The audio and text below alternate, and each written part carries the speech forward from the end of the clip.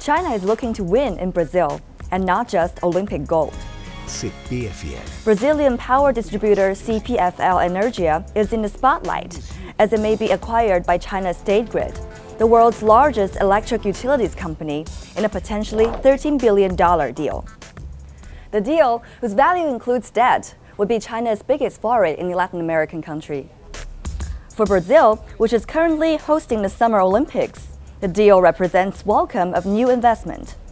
Brazil's economy needs a jolt as its leaders are struggling to pull out of one of its deepest recessions ever. China's State Grid has proven its willingness to pump cash abroad on projects. The company has plenty of money to spend. It earned a profit of $13 billion last year alone. Founded in December 2002, Beijing-based State Grid is China's biggest power provider, covering more than 1.1 billion of the country's population. The company has been scooping up assets overseas since the 2008 financial crisis, expanding its footprints from Portugal to the Philippines.